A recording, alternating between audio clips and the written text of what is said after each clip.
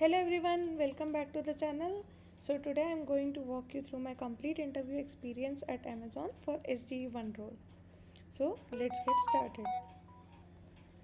So let's start from the beginning.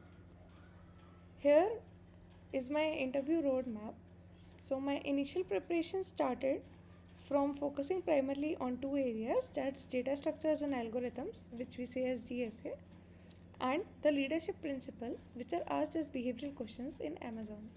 So here LPs are also as important as DSA. So we need to get prepared for both. DSA was my daily habit, so I practiced questions on platforms like Leetcode and InterviewBit, paying special attention to the edge cases and time complexity. And also I made sure that I could explain my thought process clearly after solving each question, so that I do not face any problem in the interview by explaining my approach to the interviewer. So, here, three things to remember in DSA. First, practice the questions so that you get the patterns. Second, you need to understand how to get the time complexity of the code which you are writing. And third, explain the thought process clearly. Explain each and every thought which comes to your mind to the interviewer, and also explain how you thought the code before writing it, so that you are thorough enough with the interviewer. It's like one-on-one conversation rather than just the interview, so that interviewer is also involved and the interview goes smooth. After preparing this, there was my first technical round where I was asked the line sweep algorithm. So the question was based on scheduling the rooms for the interviews, and in the overlapping intervals we need to assign the other room. So for this problem, line sweep algorithm was used, and we needed to focus on the edge cases as well. So I discussed first of all my approach with the interviewer. I discussed the time complexity, and when it seemed good to him, then we started to code. Before that, you shouldn't code. You should first explain your approach to the interviewer. If he or she is not satisfied with the time complexity of that code, then think of some better approach. When a better approach comes to your mind, and you know, okay, this is the approach from which you can't go beyond, then just start with that approach and start coding after explaining the whole approach, the time complexity, and why you think this approach would work to the interviewer. And next, I was asked some questions based on my previous experiences, and we need to answer it through the leadership principles. So for the leadership principles, there is used the STAR method, where we first think of the situation, the task, the action, and then the result. So like this, if you form your answers, you will go in a straightforward approach, and you will not get stuck in any of the answers whenever you are asked some complex questions as well. And also for preparing leadership principles, you can go through the questions which are commonly asked in Amazon. I will provide the list in the description, and from there you can pick the questions, start preparing, so that even if a question comes with a twist, you can get the answers there, as you have prepared almost for all the questions asked in the interview. Next was my technical round 2. So there were two questions. One was tag based problem, which was based on the prefix computation, and it mainly focused on some edge cases.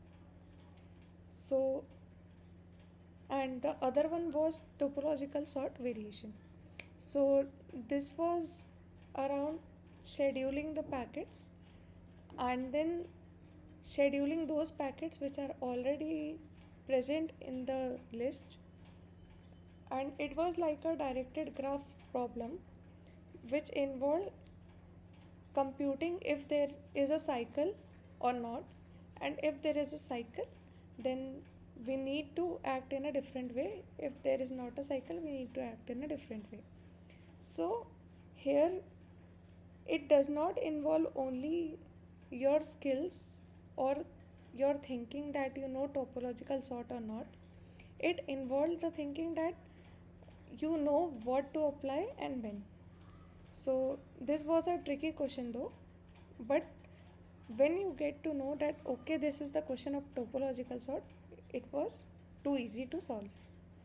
Next one was leadership principle, and it was also the discussion on previous experiences. So just you need to master some common data structures and know the algorithms well, and prepare for variations and follow-up questions. This you can also do by preparing your resume well. You can prepare so well that you can answer each and every question, if even if the interviewer goes in depth of that question. The next was the bar raiser round. It's about the long-term potential evaluation. So here I was evaluated based on three major principles that were deliver results, deep dive, learn and be curious. So here the bar raiser digged into the questions one by one based on my experience. Once I started sharing my experience, she went on digging into complex questions around it, and here's how it was done. After this,